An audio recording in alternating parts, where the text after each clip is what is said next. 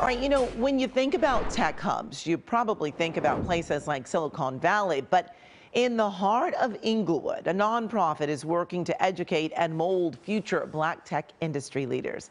As we honor Black History Month, our Lesley Marin walks us through the mission for story number 4. Well, while the number of tech jobs continue to grow, the workforce just does not reflect the makeup of the communities they serve. A group of 5 Black entrepreneurs set out to change that. As part of our Black History Month coverage, we introduce you to the Hidden Genius Project. This is something called control flow.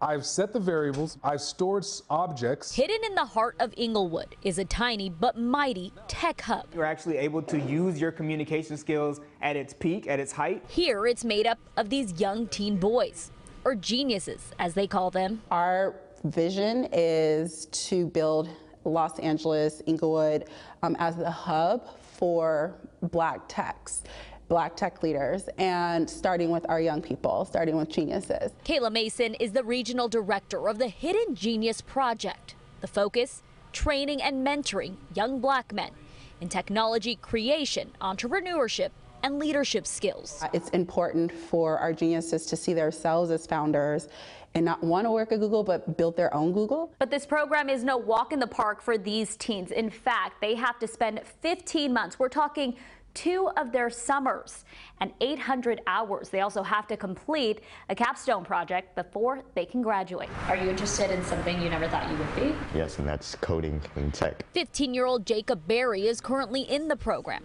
Although it's free to families, only 24 teens get in after a competitive application process. I learned a lot of things, like how to code a little bit better than I used to.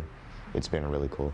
But at the Hidden Genius, it's not all about tech. We're here to support each other, and one thing that we always follow is Ubuntu. It's I am because we are, so it's community is very important. The nonprofit was founded to form a brotherhood and bridge the gap between the high unemployment rate among Black youth and the ever-growing tech industry, where only 7% of employees are Black. Growing up, there's not really much of entrepreneurships or tech or anything like that. A lot of people that you see are usually basketball players or football players or rappers or, well, want to be rappers, but you don't really get to see what I like to call nowadays a successful Black person. Joakim Bryant recently graduated from the program, but still rides the bus for nearly 2 hours to get here after school to work as a youth instructor. So I take my little bus down here, come out here whenever I can, every Tuesday,